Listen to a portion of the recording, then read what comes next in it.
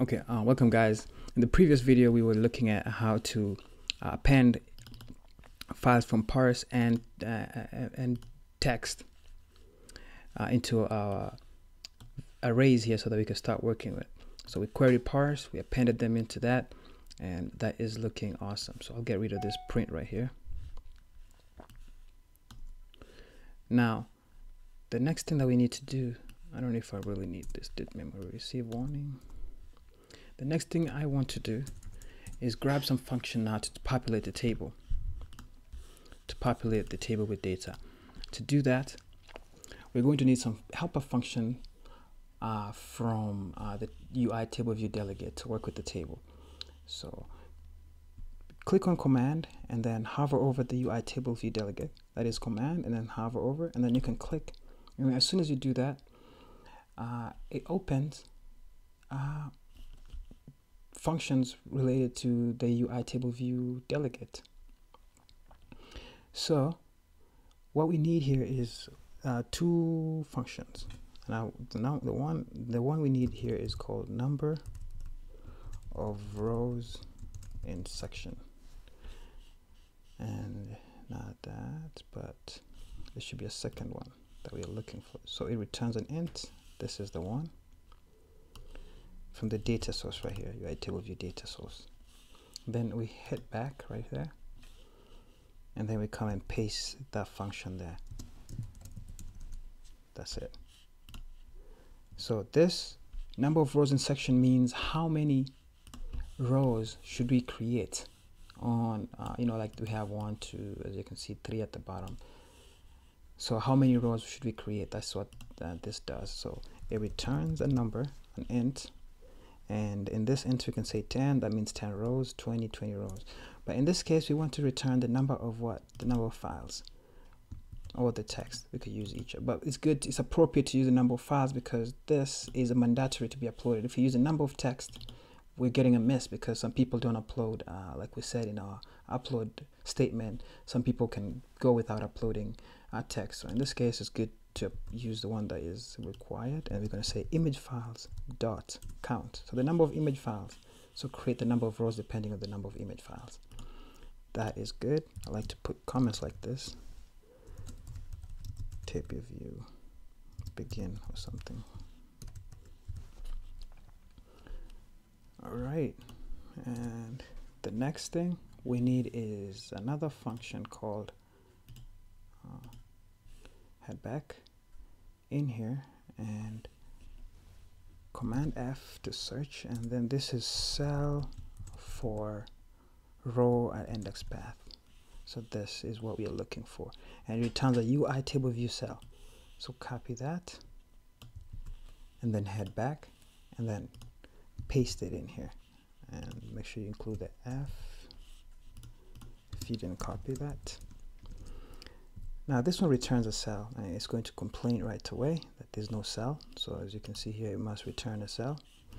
So let's go ahead and create our cell courtesy of the single row cell that we created right here, right? This is the file. This is the single row that we have, this single cell. So let's go back to the home page and say, let's create a let, because we want each cell to be unique. So it's let, and this is going to be I'm going to call this my cell. We could just say single cell, and this is a single row cell. So which is equal to tableview dot dq resource with identifier. This one right here, the first one that does not have for index path. We're going to use this one. Okay, let single cell create a single cell, and then we call tableview dot dq cell reusable cell with identifier, and the identifier here is the identifier that we give the cell. So let's click on the cell, and we give it we didn't give it a reusable identifier, so let's go ahead and give it right now, and we are going to say my single cell or something like that. Copy that, Just make sure it's in there. Yep. So I come here and I replace that, and then I say as a single cell, single row cell. And I believe we need to. Okay. So here at the bottom, I will return a single cell. Nope.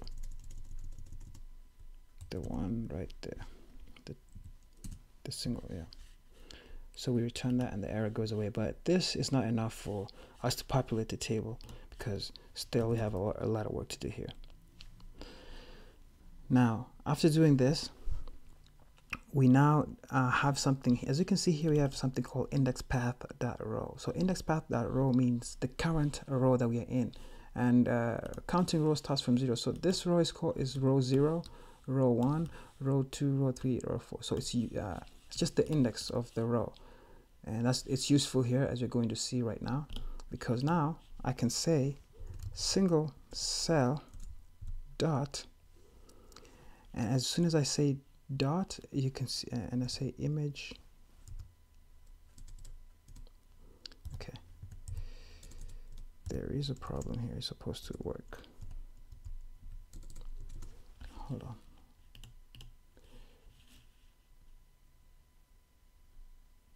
Oh, I call it Swift image view. That's why. So what I do is I come to the single cell.swift, and I have this image view and the single cell for the single, you remember that pretty much. It's straightforward. So they're here. I drag them there. So let's start populating those single rows by coming back to the home page here, and then single cell dot Swift. As you can see, it's just auto completed right there because it's available and it's a UI label. Dot text is equal to the text that should be populated. There is image text is equal to image text. But which image text though? Because this is an array of image text. We want an array. We want at this index, right? At what index? Index path dot row. So remember, this returns an integer of the current row. So image text 0, image text 1 is going to do that respectively. We're going to do that for the image as well, but we're going to look at a different approach of converting the files because they're still in binary data, and we're going to convert that into an image. So I mean, this is still in what do you call it, by bits in bytes, and we're going to convert it into an image. So let's run this. For now, I don't think it's going to work because I'm missing something important here, and I want to bring it to your attention. As you can see, there's nothing that gets populated here because of one thing that I always miss, and it bothers me so much. And this is it. Reload the table. See down here, after populating the after appending and querying, we need to reload the table. So we say self dot, we got that, dot reload data, and I believe this should work.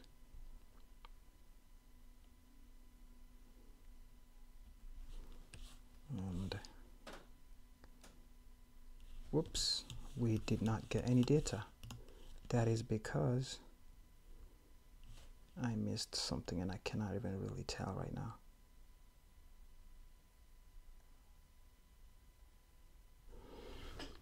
Yep, so that is what we get sometimes. My single cell.